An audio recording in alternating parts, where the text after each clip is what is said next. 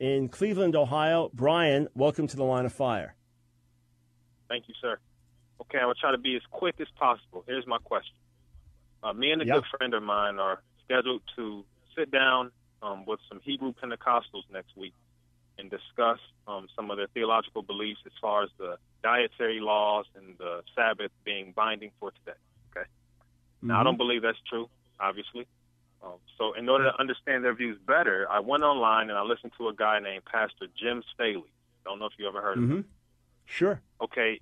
He's pretty much saying the same thing, that all these laws are binding for Christians and that you're sinning if you don't keep them.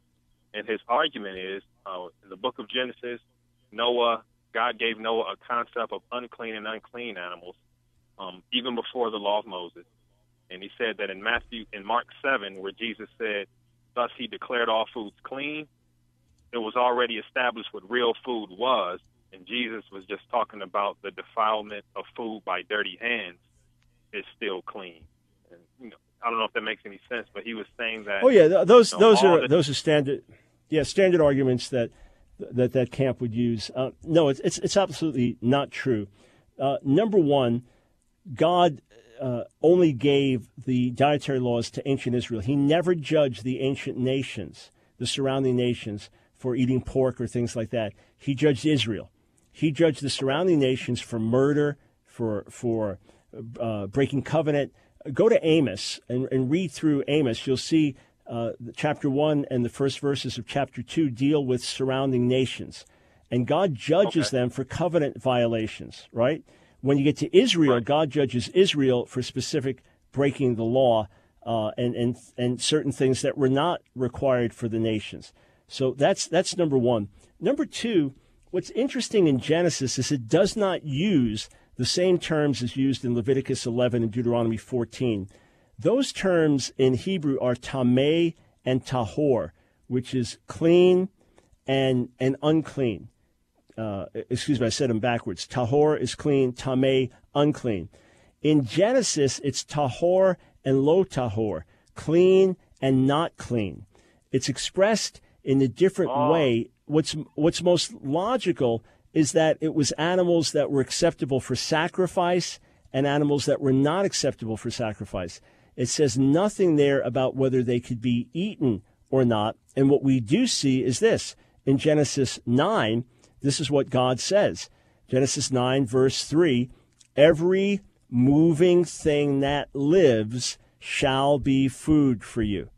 And as I gave you the green plants, I give you everything.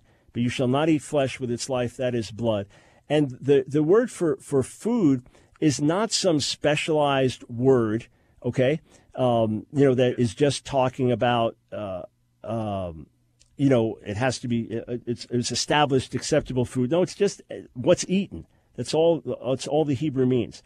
But Genesis 9 is quite explicit, all right? Quite explicit. Oh, okay. The diet, right?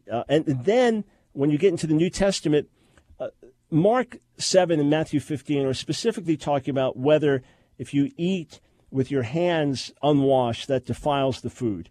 And Jesus was clearly saying, whatever you eat doesn't defile you, because it's what comes out of your heart. What you eat goes through your body. So if I ate something, I'm eating only totally healthy by God's grace for many months now, and it's a lifestyle. But if I ate something unhealthy, it wouldn't defile my spirit, the thing itself. I mean, disobedience would, but it wouldn't defile my spirit. It would hurt my body. But if I thought a greedy or angry thought or gave place to that or lustful thought, that would defile me. So it's what comes out of the heart that defiles. What comes into our mouths does not defile.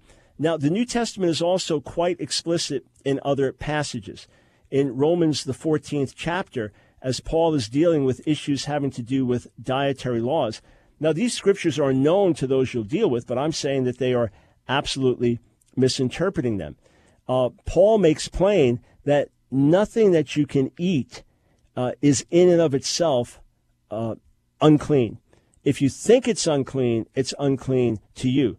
But Romans 14:14, Paul says this, I know and am persuaded in the Lord Jesus that nothing is unclean in itself. So he doesn't even say no food there, but nothing. So a particular thing that you're going to eat, because that's the context. In and of itself, it's not clean or unclean. And he says, as one who's in the Lord Jesus. That's Romans 14.